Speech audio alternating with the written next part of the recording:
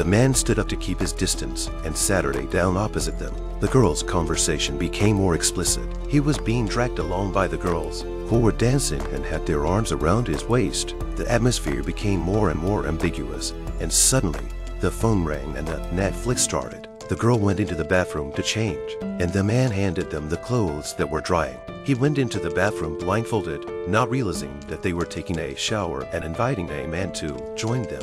The man can't control himself and joins them in the shower. The online car outside the door can't wait for anyone and leaves. The next day, the man wakes up and thinks the girls have left. He walks across the hall and hears the girls' playful voices coming from the kitchen. He went into the kitchen and looked at the food being thrown everywhere. The girls didn't stop. The man was angry and said he would make them leave, but they would not leave, and the man was angry and tried to call the police.